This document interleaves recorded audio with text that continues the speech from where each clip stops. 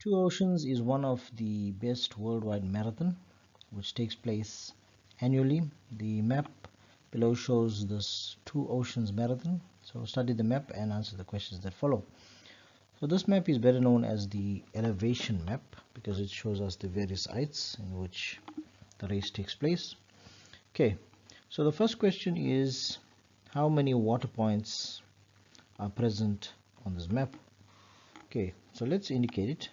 So clearly it's given to us here because we have it in words there. Water point, there's another water point here, and there's another water point. So we have 4 water points. What is the difference in kilometers between the second water point and the finishing point? Okay, so our finishing point is 25 kilometers, right? There's a DM, it's given at this point, and the second water point is 10 kilometers. So all we need to do is subtract the both. So we have 25 kilometer minus our 10 kilometer, and the answer is 15 kilometers. Explain why this type of map is regarded as an elevation map.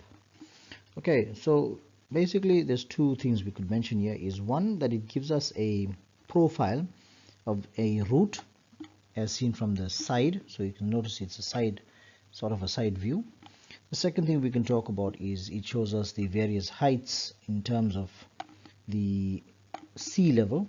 It's relative to the sea level, and you can see there's various heights given to us, so therefore it's known as a elevation map. So how long in meters is the Two Oceans marathon? A simple conversions question. So we know it's 25 kilometers as indicated, right? From our previous question we saw it's 25 kilometers. So now all we're just doing is changing it to meters, and we multiply by 1000, and so it's 25,000 meters. Okay, give a reason why there are medics available on this map. Okay, the medics are indicated by this part here. The word medics alone will tell you what it means. So basically it's for helping the participants get medical attention. It's mainly for the participants. Okay. Okay, George is one of the South African runners who broke the record in the Two Oceans marathon, finishing the race in a time of 3 hours 38 minutes and 58 seconds. Calculate at what speed George ran to be a winner. Use the formula time is equal to distance over speed. Okay, although they've given us the formula, we know that we can say that speed is equal to distance over time, right? Because ultimately we need to find out at what speed he was running, so speed is that. So remember, we can use this triangle, right? We know speed is equal to distance over time, so time is equal to distance over speed, right? So let's use this here and let's work out how we're going to do this here, right?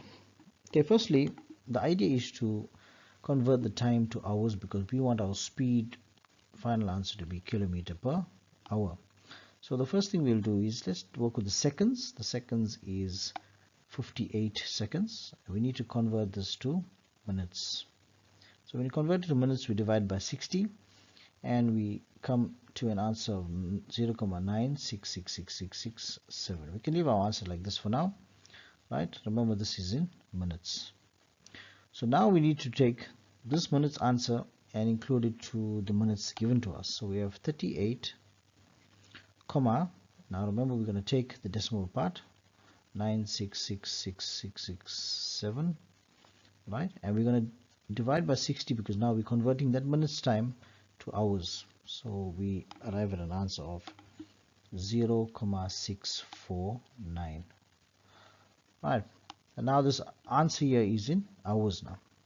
Okay, so now that we have our time in hours, all we need to do is substitute. So speed is equal to distance over time. So our distance is 25 kilometers. That's given in the information here, right? And our time now will be 0,649, and that brings us to an answer of 6,85 kilometers per hour.